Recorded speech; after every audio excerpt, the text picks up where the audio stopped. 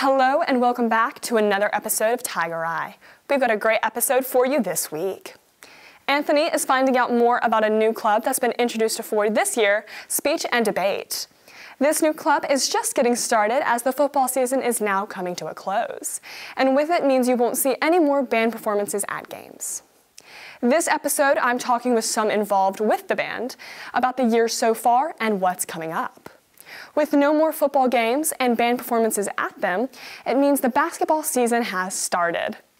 We recently just had our Midnight Madness fundraiser kickoff to the season, and this week Nathaniel is telling us all about it. But first, let's give it to Anthony to learn more about this new club opportunity at Ford. Students gather in Miss Cooley's rooms to debate and defend topics that are important to them. Kimberly Garcia, the founder of Speech and Debate, was inspired by her college classes to help those here at Ford, while others were inspired to join for the sheer love of debating.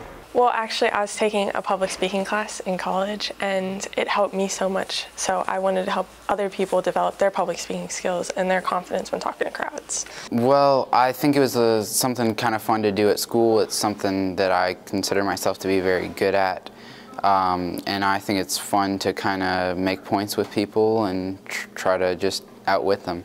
Members of the club, through consistent debates, work on developing the skills of good public speakers. I think confidence is probably the biggest thing in a public speaker, and knowing what you're going to say and delivering it well. Well, practice makes perfect, honestly. So we're trying to practice like smaller debates here and there so that we can work up to bigger debates later on where they have to be more prepared and have more information. Speech and debate doesn't begin and end at Miss Cooley's doors. The skills they learn translate to their personal life and beyond. Well, I think it definitely makes you kind of look at issues in a more respectful way, and it's kind of not you versus them when you're talking to people. You really learn to think.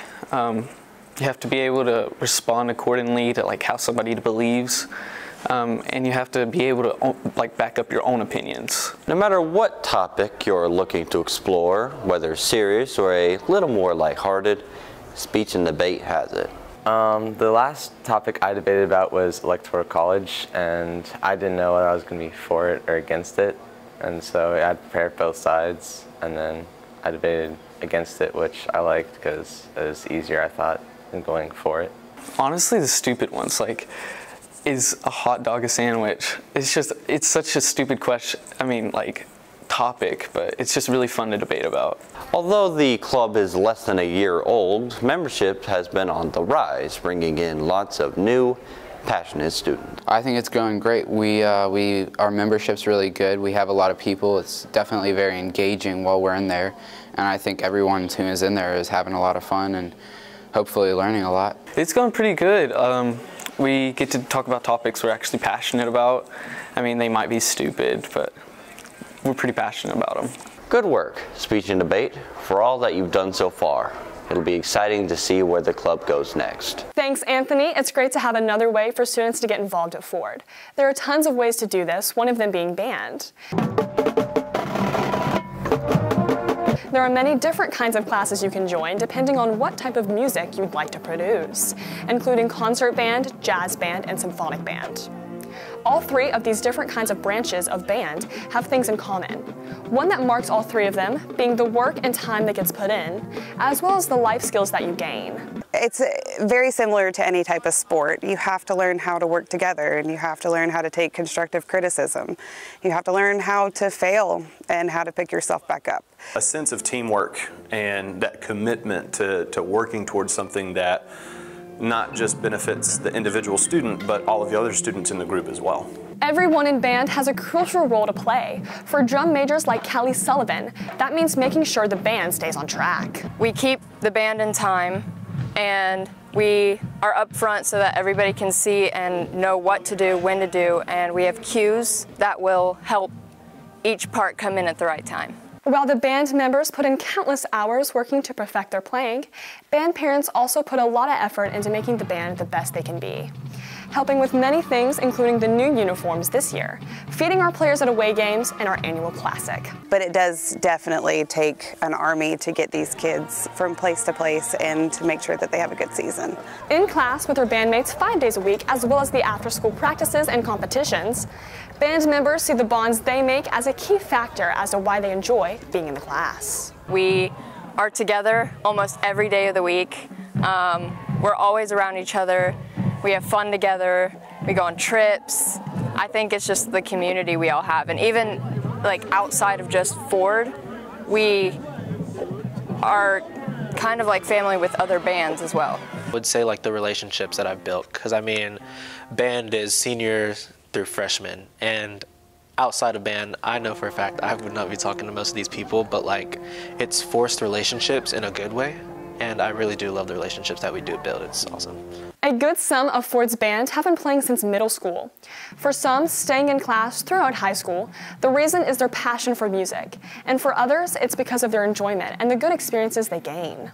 We bounce off of each other's energy, and it's just a lot of fun to just be with them and playing the music that we love. Like an 8th grader coming up to high school, I feel like they should at least do 1 year of marching band, because it is like a very it's really fun and special, and you make tons of friends and you have make so many memories, and it's just like it's fun. After high school, the skills you make in band class are something that you take with you through life. It definitely gives the students self-discipline and motivation to work on a project or a series of ideas and concepts that makes them a part of a team.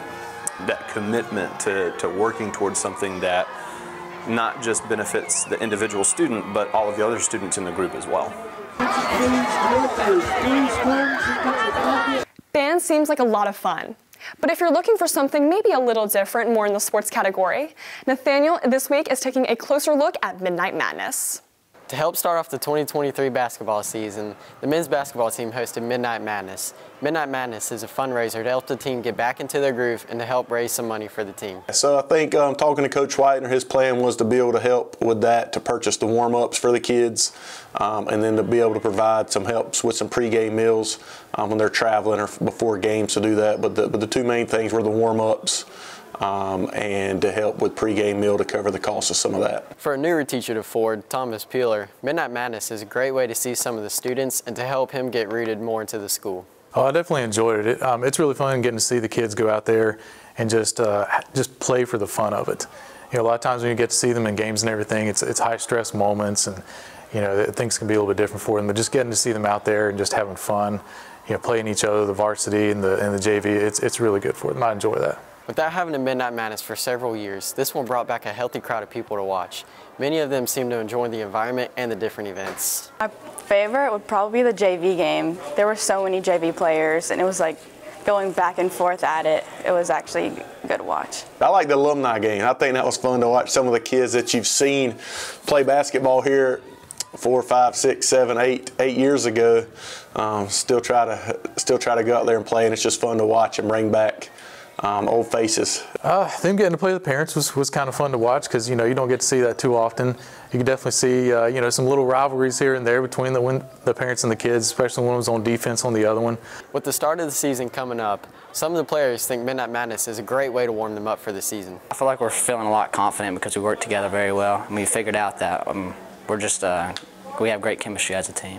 I think it's good. I mean, it helps just raise support from the community, raise money. It's just a good way to start off the season. Well, that's all for this week. Thanks so much for tuning into this episode, and we'll see you the next.